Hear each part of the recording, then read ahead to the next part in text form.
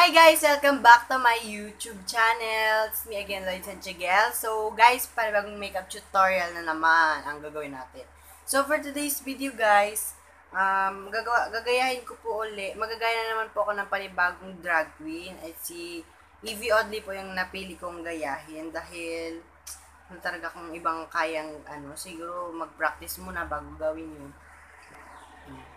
So, guys, for today's video, yun nga, gagayahin natin si Yvie. Yung sa mga drag transformation, kung mapapansin nyo, nag-cover sila ng kanilang kilay. Ako siguro, hindi ako marunong ganun, hindi pa ako marunong maganon, tsaka wala pa rin akong glue, hindi pa kami nakakabili, hindi pa ako nakakapabili. Siguro mamaya pa ako mabilihan. Lagyan na lang natin siya ng concealer. Ayan. So, kung gusto mo mapanood ang video ito at kung gusto mo makita ang final look ko mag-transform as Yvie, panoorin mo ang full na makeup tutorial.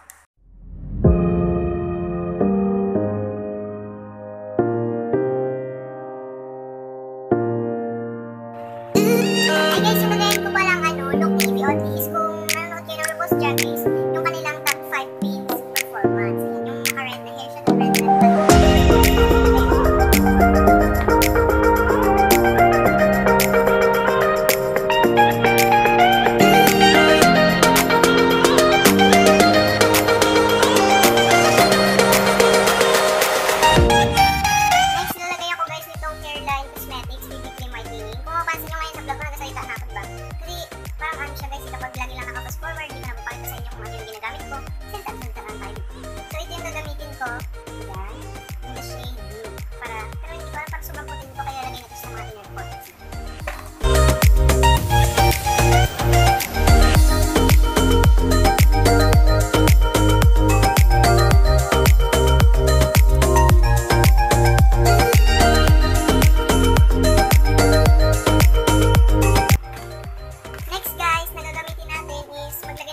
bronzer, tsaka ng powder. Ako guys, wala akong powder kaya pulbo-pulbo lang tayo. Dito ko na nilagay para medyo ma-arte. So, maglagay na tayo ng ating contour para medyo mapaitim natin yung konti natin.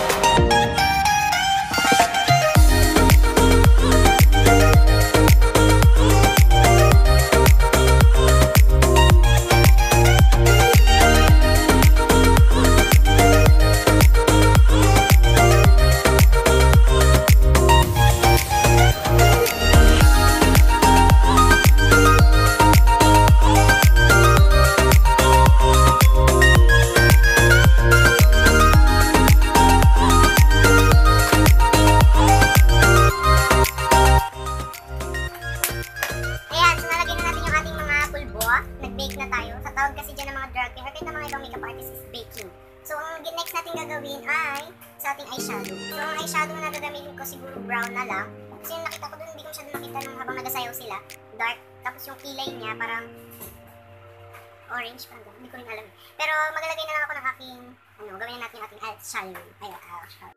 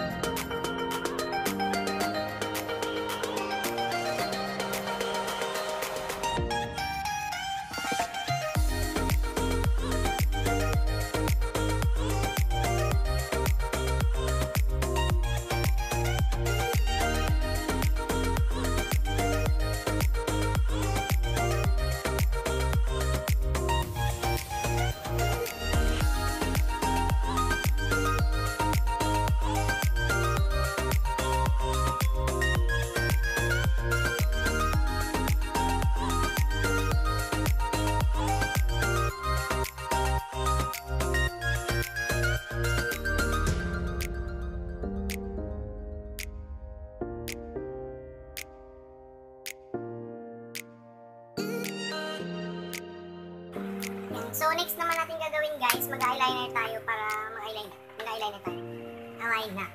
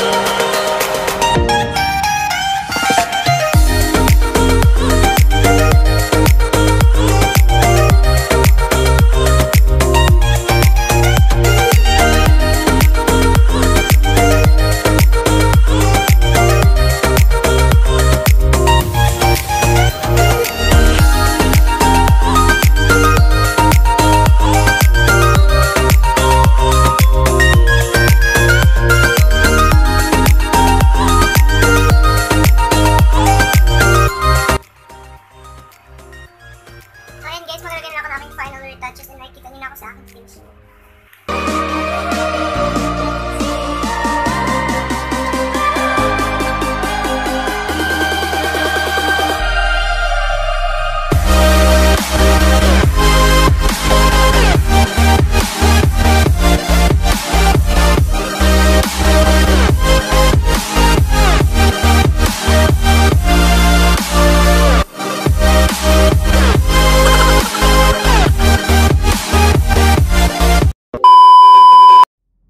So, ayan guys, nakita niyo na yung finished look na aking Yvie Oddly. Sana nagustuhan niyo po.